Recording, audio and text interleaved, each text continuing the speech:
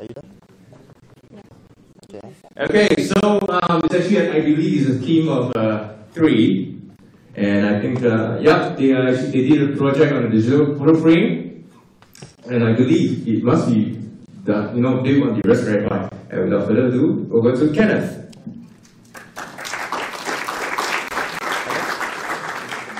Okay, hi guys. So we're gonna change gears a bit. I'm gonna ask for now, how many of you guys are actually fairly new to Internet of Things or working with things like Raspberry Pi? Is there any beginner at all in this auditorium? Okay, very brave. You actually turned up in Google as a beginner. Brilliant. So am I. That's why I'm changing gears. So me and Dona and our friend Daniel, who is running late, but he'll be here soon. I don't know why I mentioned that. So we tried to do a very simple project, and I think we were a bit scared of going up here because our topic is not as complex. Our project is not as hard to put together. But since we're here, we thought we'd share anyway. And this probably is an example, right? If Kenneth and Dona can do it, so can you, right?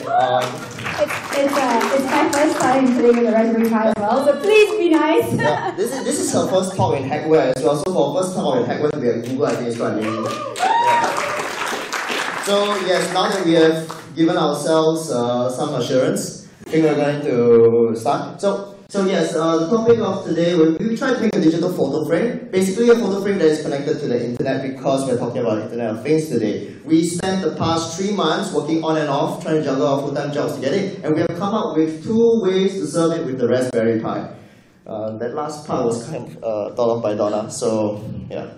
Okay, so for those who are new, the Raspberry Pi runs off very, very simple operating systems which you can just download. So there is no coding involved in this, right? It was really just a lot of tutorials that we followed and a lot of instructions that we just typed into things like the command prompt, which is very new to us because we are used to Apple and Windows where we point and click, but there's no pointing and clicking. In fact, there's a lot of typing here.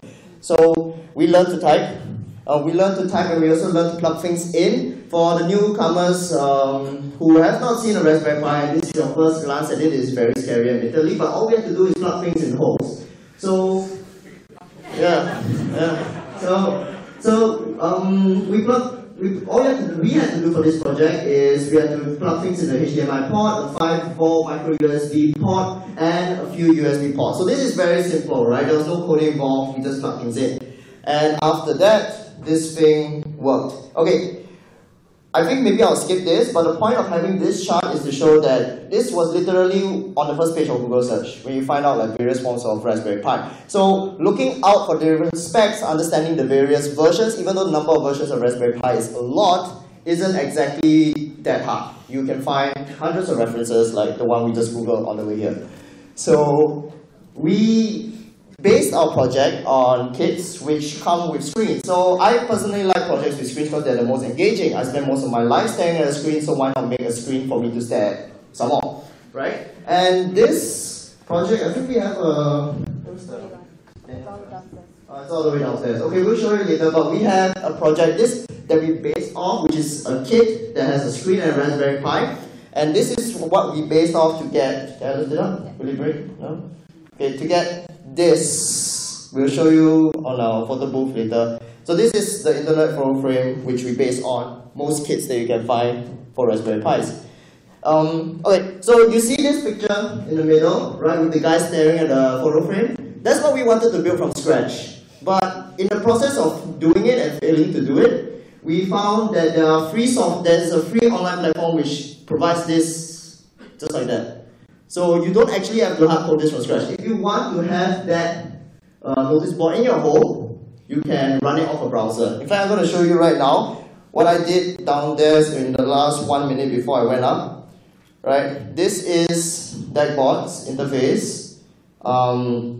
Just Google DeckBoard, right? And yeah, what it can do and what we wanted to do is to showcase photos on a photo frame. And not just any photos, right? But photos that you take in real time to be displayed. This doesn't actually do that, but if you're keen to explore and start your own Internet of Things project, running a browser-based app is probably the easiest way to go because you don't have to code anything. You just open the internet browser inside the OS. And you can do things like pull photos from Google Photos in Dashboard. In our case, we pull Instagram photos from any publicly available, like viewable Instagram account, etc., etc. There are other things as well where you can change things like the calendar settings, date and time settings. You can even tell the weather to give you a free account that gives you access to a board like this.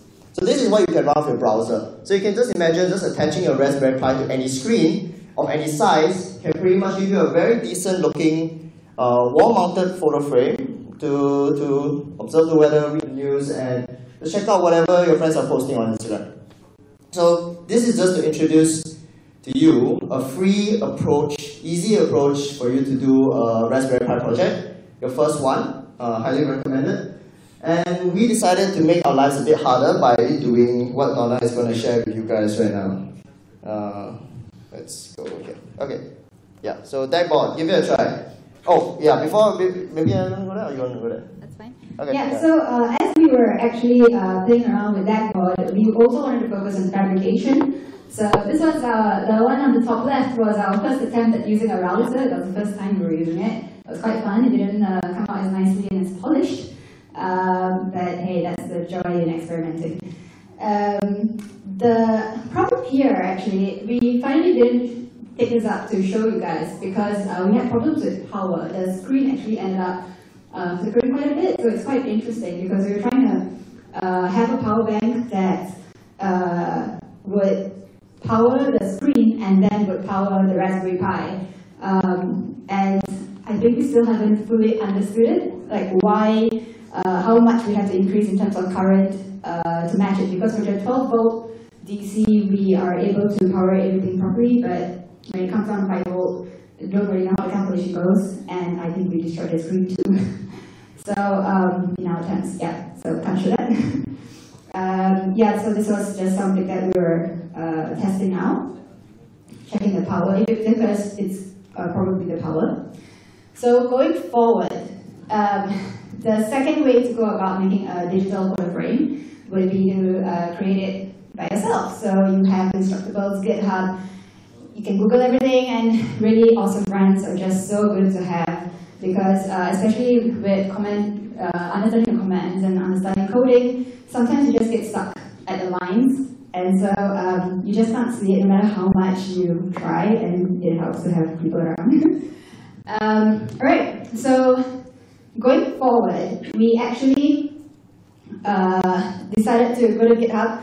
We found these are the links that we basically used to go about making our digital photo frame.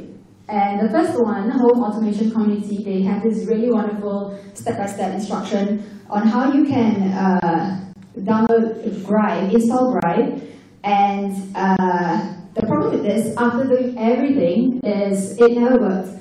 And I was wondering why. It turned out it's not supported anymore. So we had to go to Drive 2. And so this guy called Vitaly made Drive 2. Hence, it managed to work now. Let's see. Yeah, it's supported right now. So, image viewers, this may be simple for some of you guys, but again, this is like my first time literally playing with the Raspberry Pi. So, yeah, this was a big deal for me. At the moment, we are just using gfig view, a very simple command. But going forward, in order to have a slideshow, we need to install FEH, which is in this Instructables, but we haven't gotten it around. This is a work in progress that we're going to show you. Yeah, simple commands. In case you're new, there are some really popular commands that you tend to use. So yeah, this for those who are new to it, very useful to understand. Yeah, so let's show the demo, shall we? Let me just show the how do you want to? How it currently is. Open the photo. How do I go into the thing? Literally just. Okay. Okay, so this is mirrored, and this is it. How do I start it again? to go and see the photos? Okay, so right now we are going to just Stop plugging. Yeah. Okay, type something. Okay, hold on. You just press it. Okay, try it. live demo happening right now. If only it wasn't mirrored. Oh, you guys are great. Okay, now. Yeah, I think you see some attempts, like there were a number of attempts done, so I started numbering them. Where is it? Okay, so CD.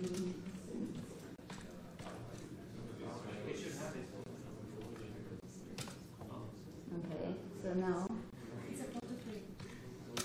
I'm nervous, so I'm taking time. The photo's coming, Okay, so this is using Drive, and after you install it, you can see this, all those in purple. It's all mirrored. So. Wow, is there anyone that can help to show what's going on? Okay, fine. Imagine it in your head. Maybe we just jump straight to the photo and just show them. Right. Yeah. So what we're going to do right now is demonstrate. Kenneth is going to take a photo of all of us, and we are going to upload it into Google Drive. Google Drive, okay. And Okay, so this is connected over Wi-Fi. That's the point of it. It's not connected to the laptop in case you guys think that we are cheating. Oh, thank you. Okay, so everyone, think of your pose. You only got one shot at this. Okay, ready? Wait, we have to be in it too. Oh. I can't tell. Are we all in it? I have no clue. Okay, Let's just try. Let's try, okay? One. Oh God. 1, 2, 3. Okay. No, it did not take. Okay, never mind. One. I don't know. You want to go inside? Right. Okay. This is Dona's Google Talk. 1, 2, 3. Okay, cool.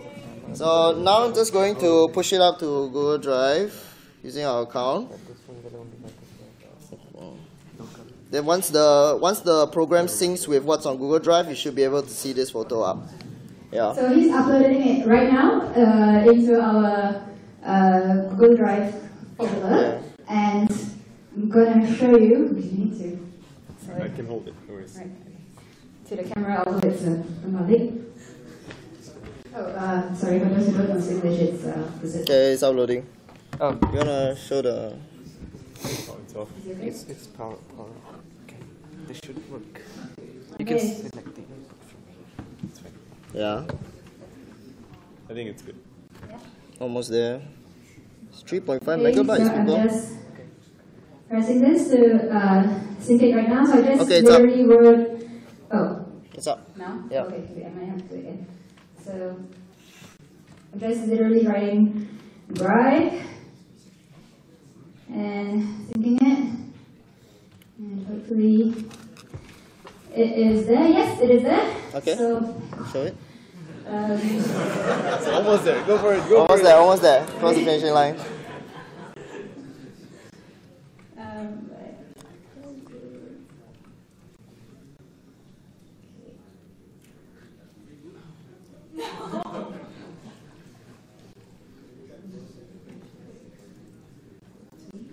I don't know. I'm just gonna do anything. it. No, you have to. It stopped because you didn't have. It stopped Because there was multiple files with the same name. To just choose. Oh, you want to nail the No, file. it's You can choose anything and just press next. Yeah. Just choose one, I think. Yeah. There you go. Oh, there we go.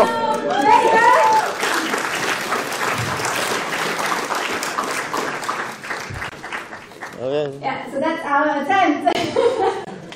Work in progress. So hopefully, going forward, we want to also be, it's just a simple image viewer, and once we install something called FEH, it will also allow for a slideshow to be there. So, basically the idea is that no matter what's happening around, no matter what's happening around the world, if you've got people in different countries and during the same festival, you want to just upload into the same folder, you have this photo frame, and it starts syncing, and you can always, you know, like get updated with what's happening to everyone physically. That's all we have.